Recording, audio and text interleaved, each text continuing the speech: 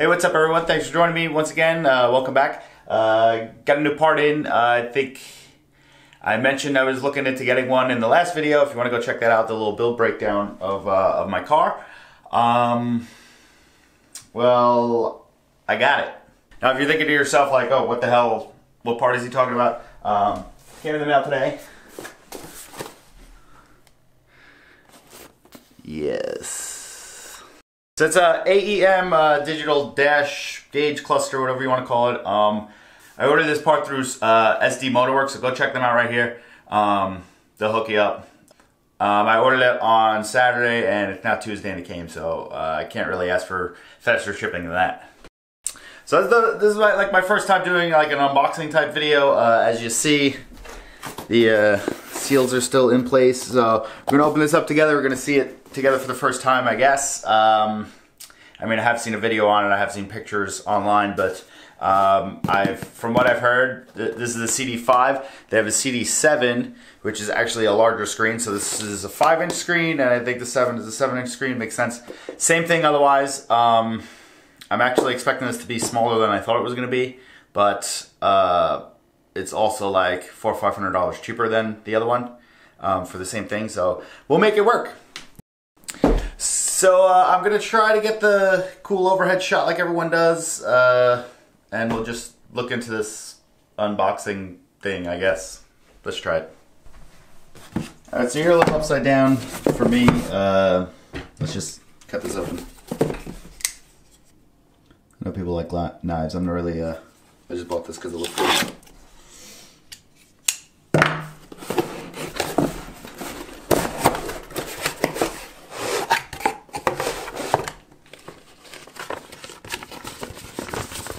Instructions.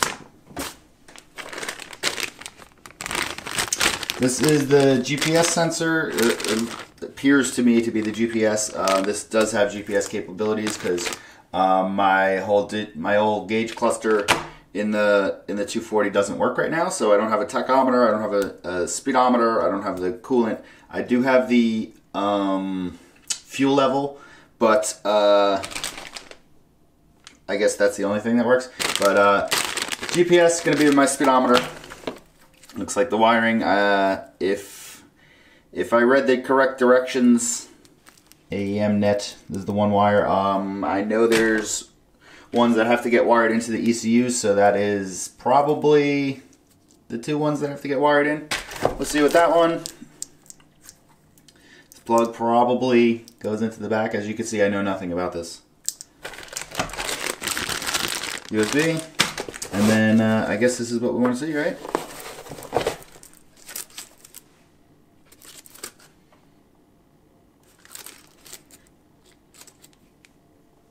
So I guess we're gonna peel this off together, right? Hold on, let me get closer. Oh yes, seems like a pretty sturdy piece. I know there's buttons on each side to scroll through your screens. There are Facebook groups if you don't know what the hell you're doing with this, which I'm gonna have to look into. But there are Facebook groups on this whole gauge cluster deal. There's a lot of people that have some information on it that could help you out. Looks like the USB goes there. I'm sure the antenna plugged in there, and that's where your other gauge goes. One of the things we're gonna run into is trying to figure out how I'm gonna mount this in the car that's gonna make it work best. At least snaps in. Not bad. For reference, for anyone that might be looking into getting one of these, for reference, this is an iPhone 8 Plus. It's the size of the screen difference. The screen size difference. You get it with it on, as opposed to that. I guess one of the things you could do if you're thinking of getting one of these, you could probably just take your cell phone and put it on your dash in front of you and see if it looks too small. If it looks too small, get the CD7. There are other ones that are out. Haltech just came out with one that's fully digital, just like the AEM, and it's compatible with the Haltech ECUs and OBD2. My car doesn't have OBD2, so I couldn't go with that one. It is a little cheaper than this unit, but this unit, AEM, I have an AEM ECU, so it should integrate fairly easy, hopefully. Cross your fingers for me. Now I wonder if I could plug into USB just to power it up, just to get the way the screen looks. I probably have to download a program to make that work. What's on this back? Let's do a little bit of this together here. Looks like you need a Windows computer. I do have one somewhere. Quick start guide.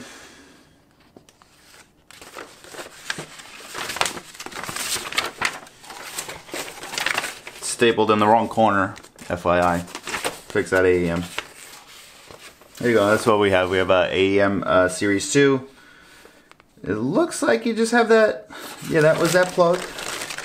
This one, this just has to get wired into the ECU, and then this gets plugged into that other plug that gets plugged into the back, and it seems like it should work. Should work. So all in all, this is, I actually tried to hook this up to a computer. I have a PC here. I guess you can't power this up through the little AEM program, so I'm gonna have to wait till I install this into the car to get power for it. I mean, I guess if I had a battery I could pin it out and make it work, but it's a lot more work than I'm willing to do right now. And yeah, overall this thing looks pretty cool. It looks pretty durable. Screen's cool, buttons. I know you could have blinkers and all that good stuff hooked up to this, so looking forward to messing with this thing. It's pretty awesome. From the videos I've seen on it, it is pretty awesome. So I can't. I'm pretty excited for this. So thanks for joining me on this quick video unboxing. I don't know if I did a good job doing it. I don't really know the electronic stuff like that. Got to look at it, got a little, I guess, ASMR peeling this off. I'll play it again for you. So, I guess we're going to peel this off together, right? Hold on, let me get closer. Oh, yes. Once again, another view, if you've skipped around the video. This cell phone, iPhone 8 Plus, screen size-wise, I mean, hopefully it's big enough. Actually, not hopefully. It's going to be big enough for me, because if it's not, I'm just going to move the mounting point. Right now, I'm thinking I could put it in the dash, make a little template, and it'll be in there. Might be a little far. I need to see when it powers up how everything looks. Or if anything, I could mount it on like the steering column to make it closer. So thanks for joining me. Subscribe, because we're going to have a couple more videos on this thing. I need to get it installed in the car, figure out how to set it up, and then maybe see what the different screen settings they have are. I know on the Facebook groups there's a couple, I don't know if there's a couple dudes, but I've seen one dude that sells different templates for it, so we might get around to doing that. But first things first is getting this thing set up perfectly working or whatever in the car with the GPS, so we finally know what speed we're going, and we get the tachometer working, so we stop redlining the car and bouncing off rev limiter. So once again, AEM CD5. This is a smaller one. Subscribe. Thanks for joining me. Questions in the comments. Hit the alert, the ring bell thing, and see you on the next one.